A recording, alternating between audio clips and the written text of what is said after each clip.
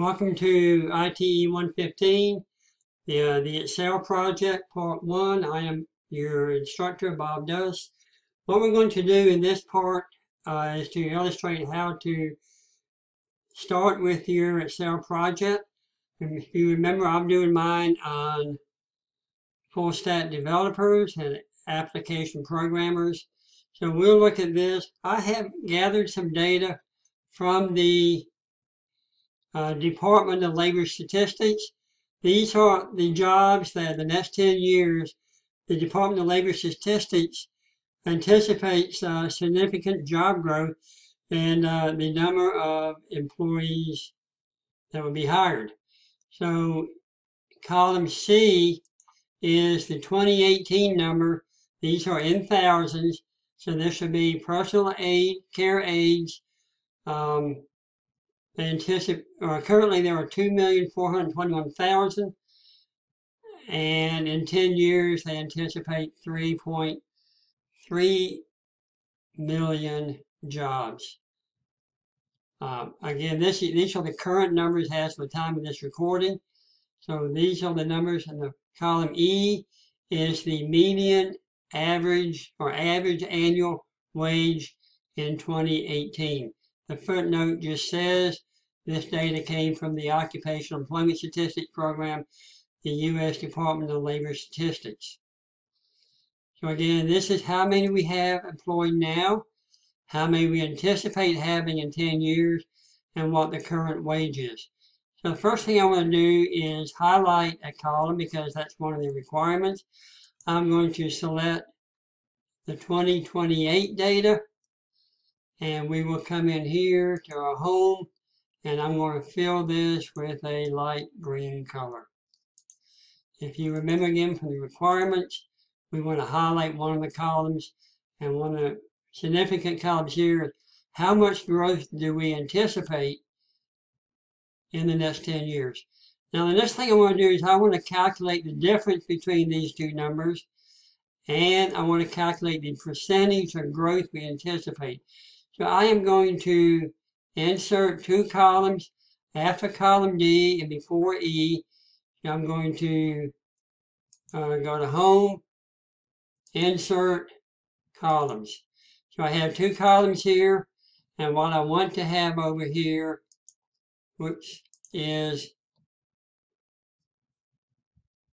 I want the change. Oh, I don't want, oh shoot. I don't want the green in here. I'm going to get rid of that. I'm going to go to Home and change my flow back to white. And I will make this change 2018, 2028, and we'll make this number and percent. I want to merge these two columns here, E and F, and center, so we have that. So this would be the change.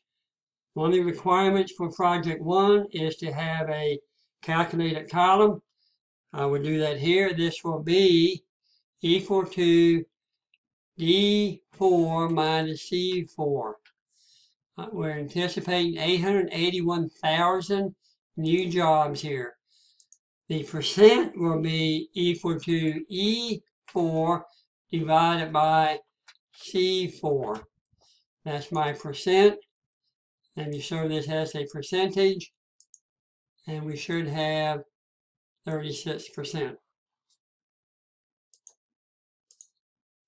Now I want to copy these two columns all the way down to the bottom down here until I get to there, and we'll let go.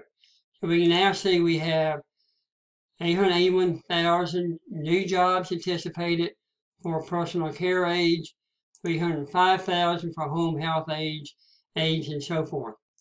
And then the percentage. So another requirement we have is to have conditional formatting. So I want to know every job that anticipates more than 100,000 new jobs in the next 10 years. I will select that. I'm going to my home, conditional formatting, highlight cells greater than 100. And we'll do a light yellow here. And we now see these cells are highlighted because they have the highest growth rate over the next 10 years. The next thing I want to do is I want to do something similar, but I want to know which jobs are the highest paying. Because growth without pay is not so great. So let's come in here. We're going to conditional formatting. Same thing. This time, I'm going to put, I want to know everything more than $90,000. We'll leave it light red, fill. And now we see the jobs that stand out to us because they are more than $90,000. So these are the ones with the most growth. These are the ones that are the highest paid. Now I want to add a couple more columns over here. I want to know what the demand is, total dollars. I'm going to multiply the current employment times the current annual wage. We put that in here. This will be equal to C4 times G4. And I get a value of $58 billion because these are in thousands. 58 billion. I'm going to put in 2018, 2028, and we'll give this a title of demand dollar. I will do a little light formatting here. I'm going to select this, do merge and center, and I'm going to put a border around it. And I'll do the same thing for that. I'll put a border around that as well. And we'll make all this bold.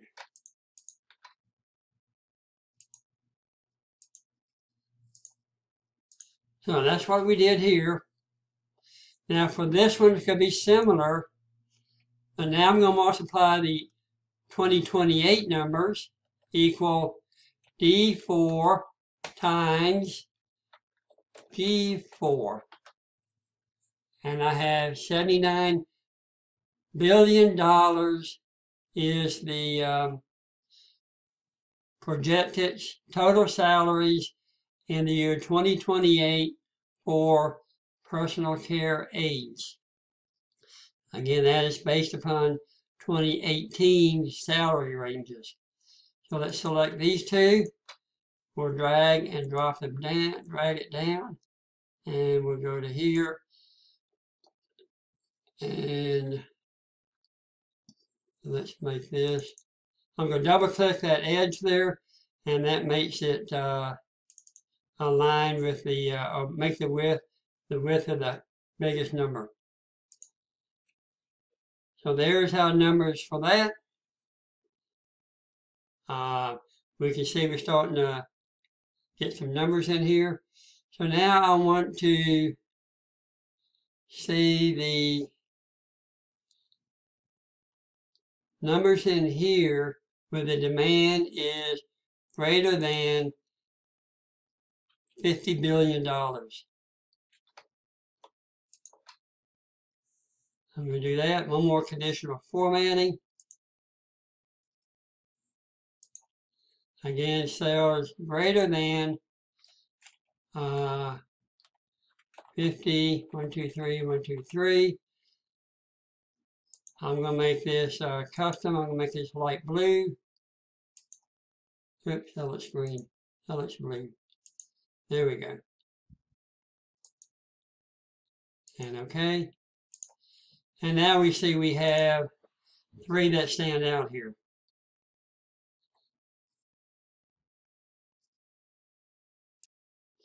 Next, I want to calculate what will be the increase in total dollar demand by job. And to do that, I'm going to multiply equal E4, which is the increase. I'm sorry. No, I want to, I want to subtract.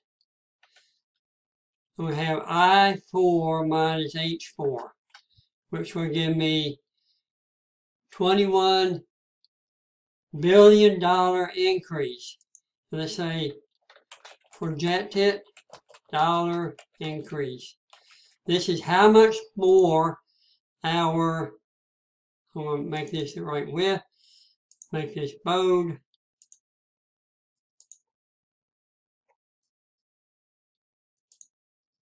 And we'll put a border around all this, make it look pretty. So now we are expecting $21 billion increase in personal care aids. Let's drag that down.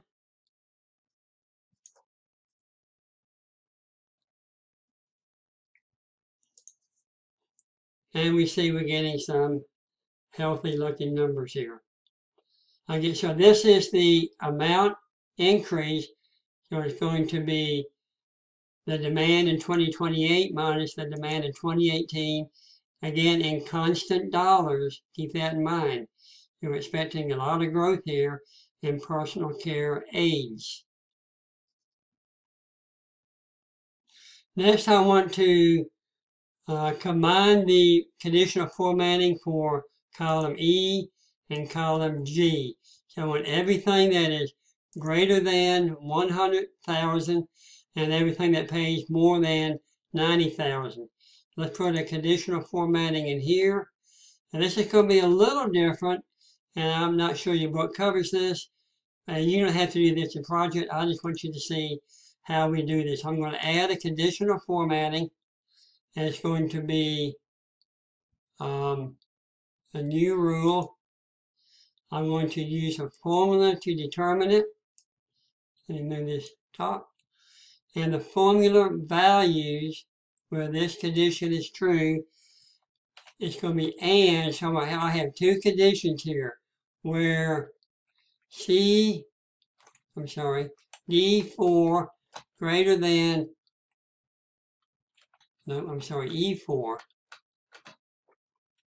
E4 greater than 100, comma, and I want G4 greater than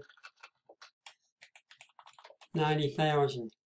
And to format this, I want my color to be green.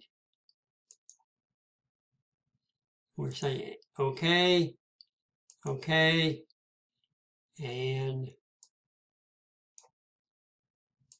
okay. So this is formatted for everything that is both the yellow over here and the pink over here. So these are jobs with anticipating a lot of growth in the number of employees hired and that pays well. It's a perfect combination here. A lot of demand and high pay.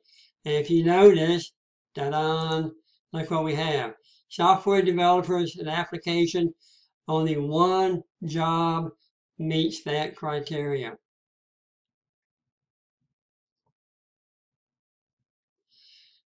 Which is no surprise because that's what my topic is on. I hope you can see from this how we took some drab, boring data, which was just these first four columns, and G, and made it something a little more interesting as we're highlighting the number of new jobs, the total number of jobs anticipated, the ones that have the highest demand, the ones that pay the best, the ones with a lot of growth over here, which is a combination of these two, and then of course the one with the projected dollar increase, and we have $25 billion in increased salaries for software developers and applications. So this concludes part one, our Excel project. There will be others coming up shortly, but this will get you started for now. Hope you enjoyed it.